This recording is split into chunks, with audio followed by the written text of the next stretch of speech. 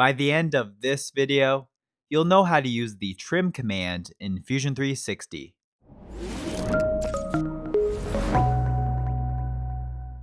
Hey there, it's Kevin Kennedy and welcome to the Product Design Online YouTube channel, where I demo all things Fusion 360. If you're new here, be sure to hit that red subscribe button and go ahead and comment below and let me know what you plan on using Fusion 360 for. The trim command can be activated from the Sketch drop-down list or from the right-click Sketch menu. You'll also be able to activate the trim command with the keyboard shortcut letter T as in Tango, as the trim command is used quite often while working in the Sketch environment. The trim command lets you trim away sketch geometry to the nearest point of intersecting sketch geometry. For this demo, I've gone ahead and set up some sketch geometry, which I'll use to showcase how the trim tool functions. If you would like to follow along, I've put a link to the demo file in the video description. In this first example, you'll see that I have two circles that overlap. If I click and select each section, you'll see that each section turns blue, where I have a closed profile shape. So technically, there are three different closed profiles here that I could use to extrude or use any of the other modeling commands. However, all that I want is this main profile, or the largest one that I currently have selected. With the trim tool active, you'll see that as I hover over the sketch geometry, it will highlight in red the parts that will be trimmed or cut away.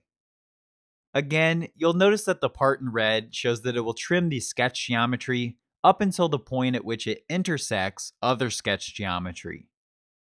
If the red preview looks correct, then all you have to do is click once on the geometry and it will be trimmed away. I'll click once on the top of the smaller circle.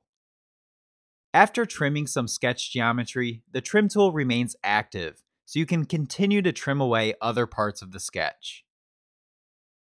Before I trim this other line away, I want you to take notice of the sketch constraints that are present. I'm going to hit the Escape key on my keyboard so I can exit the trim tool in order to click on the outer circle.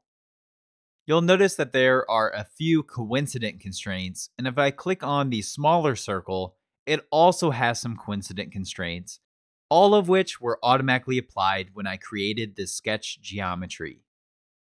I'll right-click and select Repeat Trim from the marking menu, and this time I'll click on the top of the larger circle to trim it away.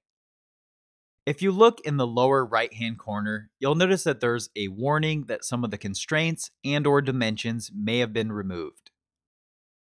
Now, the reason I pointed out those coincident constraints before using the trim tool was to make you aware of this fact that anytime you use the trim tool, you'll have to be cautious of what it does to your constraints and dimensions. If this warning message ever comes up, you can always hit the undo button to take notice of the applied constraints or dimensions that you have, and then you can hit the forward or redo button to reapply the trim tool.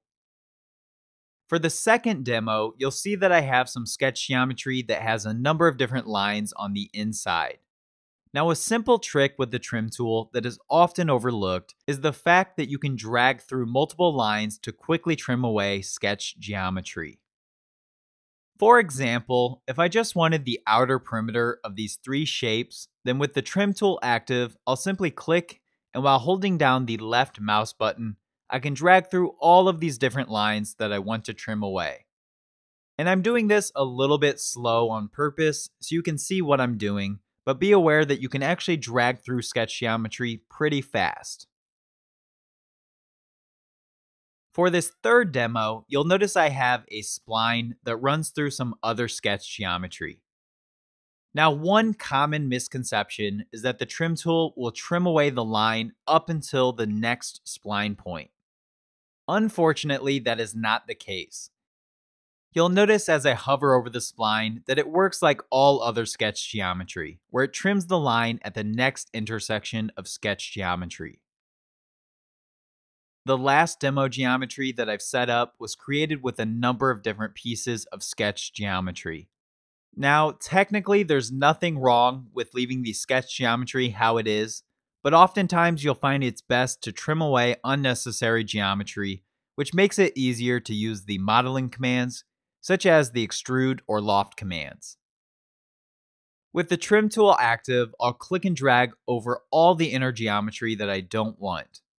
I'll click and drag over each corner, releasing my mouse button as I move to the next corner, ensuring that I don't accidentally trim away any of the sketch geometry that I want to keep. Lastly, I'll trim away the sketch geometry of this inner part. In summary, the trim tool is used to clean up and refine geometry without having to recreate entire sections. Trimming your sketch geometry is not required to create three-dimensional features. However, trimming away the extra sketch geometry will make your sketches more robust and clearly defined. Thanks for watching. If you have any questions at all about this tutorial or Fusion 360 questions in general, then be sure to comment them below. Hit that thumbs up icon if you learned something in this video, and click subscribe followed by that little bell icon to be notified of more Fusion 360 tutorials.